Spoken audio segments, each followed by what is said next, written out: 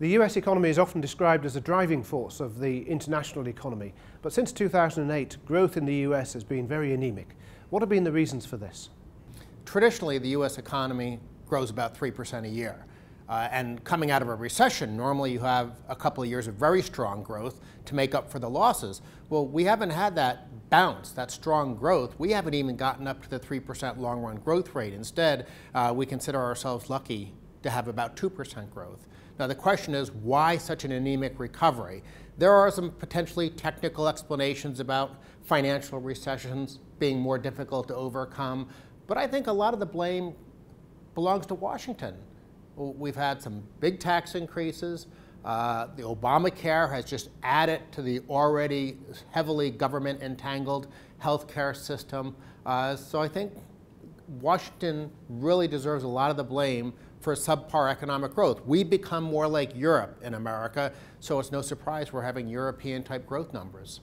You've got a presidential election, of course, in 2016. What are the prospects for growth in the 4 years after that election? Frankly, elections only make a difference if you actually get changes in policy that are significant.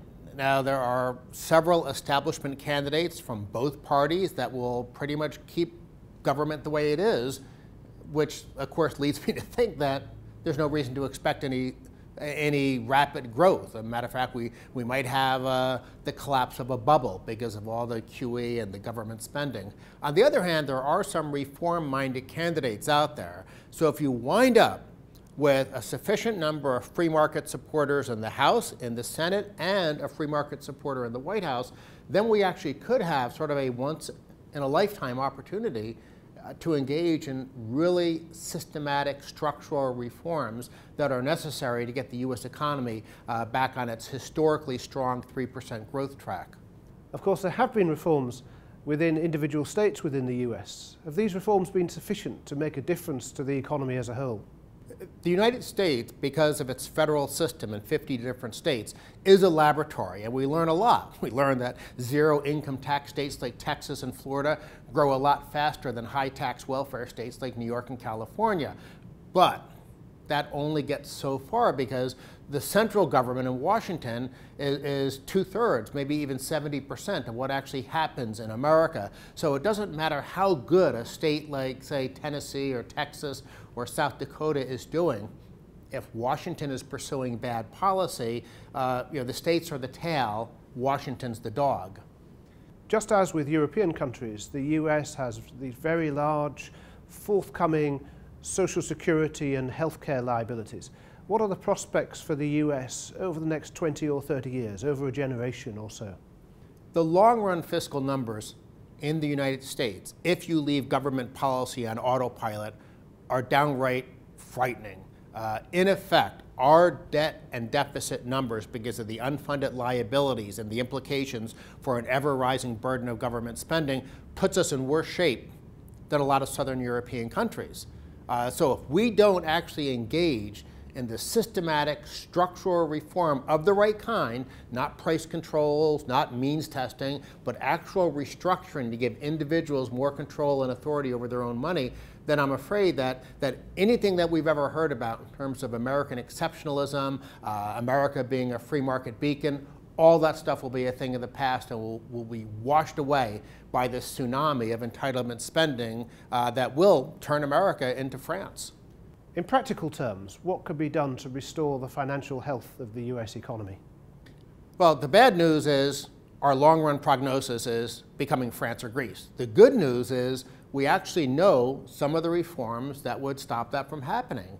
And for 4 years in a row, the House of Representatives has voted for Medicaid and Medicare reform, and those are the health care entitlements for the poor and for the elderly. And those entitlement reforms that the House approved in one fell swoop would solve more than half of our long-run problem. And there are, of course, also proposals now to undo some of the damage of Obamacare, to deal with our Social Security government-run tax and transfer pension scheme. So we actually know what the policies are that would save America from this long-run entitlement catastrophe. The question is whether or not there'll be the right coincidence of the right person in the White House with the people in the House and the Senate who are willing to make the tough decisions today to avoid fiscal collapse 20 or 30 years from now.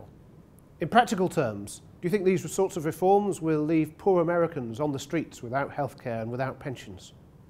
Probably the simplest example to look to is we had welfare reform in the 1990s under Bill Clinton. Now at the time, you had all sorts of hysterical predictions. Oh, this is going to hurt poor people. You're going to have an increase in child poverty. This is cruel and heartless and draconian. Instead, the welfare reform that Bill Clinton signed, enacted by a Republican Congress, it was bipartisan, turned out to be great news in terms of reducing child poverty, getting people back in the workforce, ending some of this culture of dependency that is so poisonous for low-income communities.